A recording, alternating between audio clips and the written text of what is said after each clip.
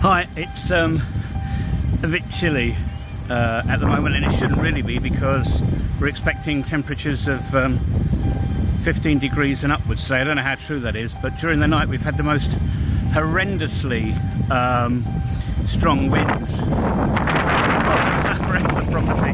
There's another break, that's why I've come out to do this, in Banja Luka, the nearest city to us. Been trees down, in fact, right slap bang in the centre of the city, where Tamara grew up.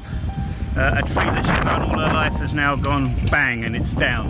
Having said that, it was a coniferous tree, so with a ball root and 100 kilometre wind in an area between two housing blocks, Venturi effect, wind speed increases and down it's come.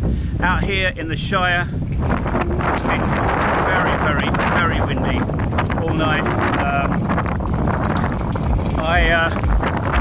I nearly got up this morning to take a photograph of the red sky, the most scary red sky. You know what they say, red sky in the morning, shepherd's warning. So I don't think, oh yeah, and we didn't have power either. The power's come back on slightly for a short amount of time. I'm sure it's going to go off again. The Yugo wind, the south wind, is now racing up through the region, and when you go from temperatures of about 4 or 5 to increase over 10 degrees or more in just a few hours, these are the crazy weather effects we get.